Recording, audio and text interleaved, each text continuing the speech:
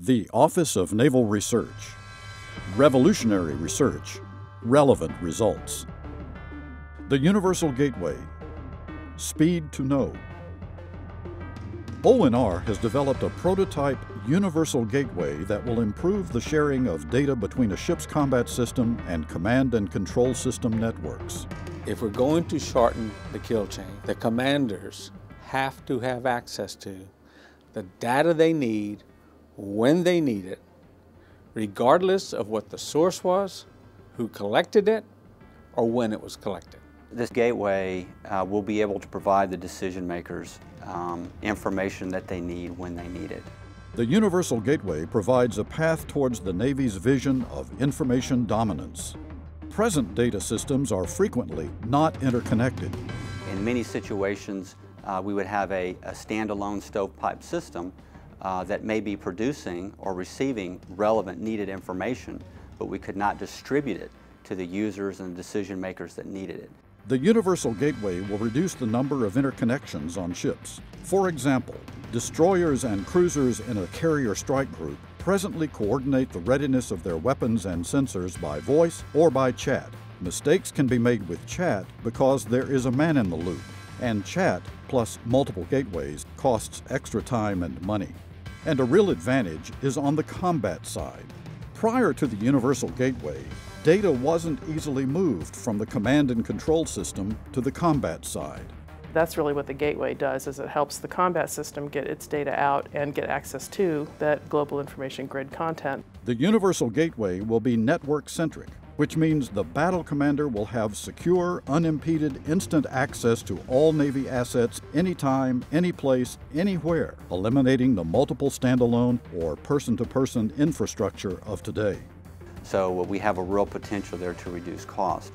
A gateway focus is to take Navy readiness right down to the second. For example, the second a torpedo launches from an MH-60, the report will go from the combat system side through the gateway to the C2 side and then to the aircraft carrier.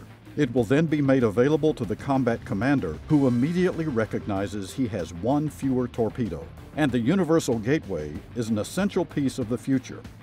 America's adversaries are embracing a strategy of anti-access area denial, A2AD, to counter American power projection. Data access will be a key component for future success. The Universal Gateway enables us to move data accurately and securely and rapidly across these disparate networks in a way to be able to help support those types of air-sea battle, A2AD, anti-access area denial decisions in tough regional scenarios. The air-sea battle of the future will also require new levels of joint integration between the Navy and Air Force to attack in depth into enemy defenses. And the Universal Gateway is paving the way towards that integration. So it really is moving to a networked force. To test the Universal Gateway, ONR conducted experiments at the Naval Surface Warfare Center in Dahlgren, Virginia. We've had 2 major experiments with the Gateway.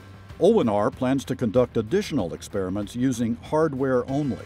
Upcoming experiments will include the command and control side and will include common control services for unmanned systems, an expanding battlefield tool, and will include the U.S. Army and Air Force. I think the way we've collaborated with ONR on the Gateway has been a really good example of how we should be transitioning S&T, science and technology. A key component of development is security. One of the big concerns our combat systems have now is cyber defense.